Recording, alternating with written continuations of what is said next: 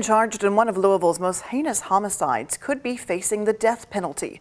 Brice Rhodes is accused of killing 14-year-old Larry Ordway and 16-year-old Maurice Gordon back in 2016 after police say the teens watched him kill another man. Graphic body cam footage showed the scene when police found the boys' bodies, stabbed, tortured, and burned in an abandoned lot in West Louisville. Rhodes went on to pick up more charges while in jail, including attempted escape, when the jail staff said he tried to dig out a hole in the cinder block, terroristic threatening, and assault on officers. At one point, Rhodes was brought into the courtroom restrained and wearing a face mask after officials say he was spitting and attacking officers. Today, in court, his attorneys presented a motion that their client is intellectually disabled by IQ test and should not be a candidate for the death penalty.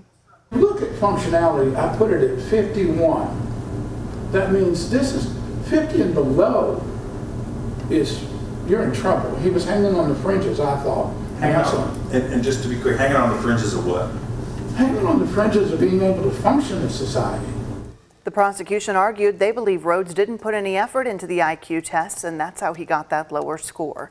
The hearing lasted several hours today, well into the afternoon. At last check, the judge had not released her decision on the death penalty.